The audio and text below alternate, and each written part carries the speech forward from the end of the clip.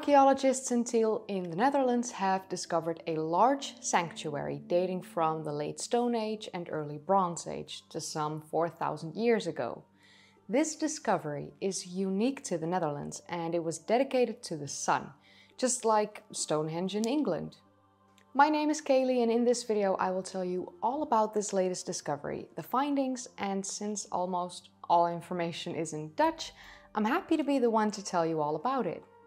So first let's take a look at the location of the discovery. The excavations took place in Medel, which is an industrial estate in Tiel, which is a municipality in the province of Gelderland, which of course is located in the mid-east of the Netherlands. So the excavations at the archaeological site started all the way back in 2017. This had been one of the largest archaeological projects in the country. Of course, the country ain't that big, so being one of the largest excavation projects in the country isn't that surprising. So back in 2017, excavations started in the floodplains of the Waal River, which is the main distributary branch of the River Rhine, and it flows for some 80 kilometers through the Netherlands. So for many years, the excavations continued until recently, and last week the discovery was announced to the public. Many people thought it was strange that it took the researchers this long to announce this unique and amazing discovery, but it is actually easily explained because the excavations took place in small excavation pits. So after the excavations were concluded, the researchers fitted the drawings of the separate excavation pits together as a kind of a puzzle. After they finished mapping out this puzzle, they noticed a huge area that had been laid out in its entirety as a landscape filled with important ritualistic places. So the landscape was a sanctuary for a very long time for the early Bronze Age people of the Netherlands. The sanctuary itself spans over 4 football fields, which for my American viewers is 4 soccer fields. And I don't know how much that is in Ariana Grande's. The so-called henge was built at the end of the Stone Age and the beginning of the Bronze Age. So the most important elements at the sanctuary are 3 earth mounds. In these mounds the remains of at least 60 men, women and children were found.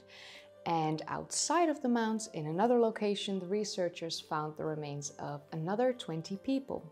The largest mound at the site would have served as a solar calendar as well as a burial mound. The researchers discovered rows of pole-lined paths that would have most likely been used for like parades, things like that. And next to the largest mound, the researchers have discovered that there would have been wooden farmhouses. So the researchers have assumed that the largest mound at this location would have been an observatory, a very important place where people kept track of special days in the year, like for instance the solstices and equinoxes. But why would researchers assume this? You might ask yourself that. Well, this is actually easily explained. Around the largest mound, there's a shallow ditch with several passages. On certain days of the year, the sun would shine straight through those passages on the hill, just like we see at Newgrange in Ireland at the winter solstice. Of course, here in Tiel, the summer and winter solstices would have been the most important days. Not only would these passages show the most important days of the year, but there's also a ritualistic undertone as well. As the sun would shine on the mound of the dead, on these special days as well, lighting up the ancestors of the people worshipping at this location. So why would the researchers compare this location to Stonehenge in England, and is this comparison an exaggeration? The discovery shows that the Bronze Age people in Tiel, with their environment, the solar calendar, the burial mounds and the worship of the dead, were no different from people living in other locations around the same time. For a long time it was believed that the Netherlands was less exciting and less developed when it comes to ancient monuments. I mean, we do have 54 dolmens in the east of our country, located in the provinces of Drenthe and Groningen. I even covered 2 of these dolmens in a video all the way back in 2020, and I'll put that video here for you in the upper right corner for you to click on if you want to watch it. But the people living in the Netherlands in the Stone Age and Bronze Age actually shared ideas with cultures far beyond the limits of the country of the Netherlands. Building monuments and great tombs in line with the movements of the sun shows their sophistication as well. Of course, there's a main difference between the remains of these burial mounds in Tiel and the burial mounds in Ireland and, Stonehenge in England. And that main difference is the fact that no stones were found at this location. The people living in the Netherlands at the end of the Stone Age and beginning of the Bronze Age were really not building with stone at all, but they used wood and of course earth, because that was in abundance here. But this would also make it a lot more difficult to discover these ancient sanctuaries, and they leave little to no trace unless you know what to look for. In the places where the passages would let the sun shine on the mound, the researchers actually discovered numerous so-called sacrifices. One of these sacrifices was the skull of a woman. This woman may have held an important role in the community she was a part of.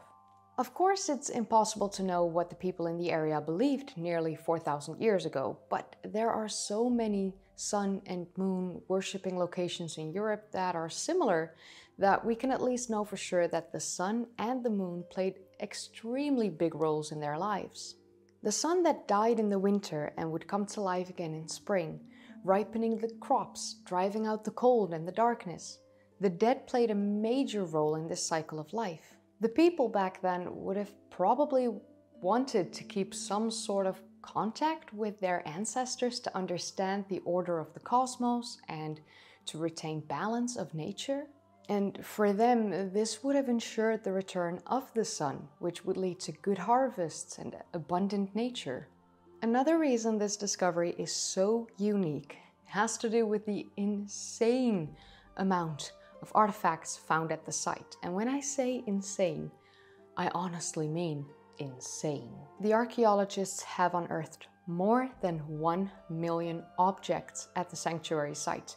Of course, this massive amount of artifacts made the excavations very extensive, and this is one of the reasons it took so long for the archaeologists to conclude the excavations.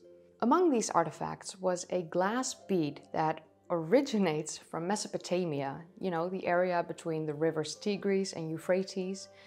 This is the oldest glass bead to have ever been found in the Netherlands. According to the researchers, this glass bead shows that the inhabitants of the Netherlands during the early Bronze Age were in contact with people almost 5,000 kilometers away at least 4,000 years ago, proving that people exchanged things far beyond their own area, just like the idea of the solar calendar. Knowledge and objects were shared with people from much further away than we had previously thought. Unfortunately, the discovery consists of traces in the ground that are no longer visible from the outside, but a number of the objects unearthed in the discovery will be on display in the upcoming months at the Regional Museum in Tiel, and in the National Museum of Antiquities in Leiden you can view a grave of several people from the sanctuary of Tiel. I've actually created a museum tour of the National Antiquities Museum in Leiden on my channel in the past, and I'll put that as a card in the upper right corner for you to click on as well. I highly recommend watching that video. I am personally a little bit stunned by this discovery. It honestly never really crossed my mind that we could ever have a discovery of this magnitude and sophistication in my tiny country. I always thought that the people living here 4,000 years ago didn't create long-lasting monuments, especially not a sanctuary site this big that they had used for over 800 years. But what do you think of this latest discovery? Let me know in the comments down below. If you enjoyed watching, then don't forget to give this video a thumbs up and subscribe to the channel if you want to see more videos like these. And click that bell icon if you want to be notified whenever I upload. If you haven't seen my previous videos yet, then click the card in the upper right corner, or click one of the links in the description down below, or click a video in the end card. I would like to say a massive thank you to all my patrons and my channel members. Thank you so much for supporting me. It actually means the world to me, and I am eternally grateful. And yeah, this was this video. I'll see you in the next one next week. Bye guys.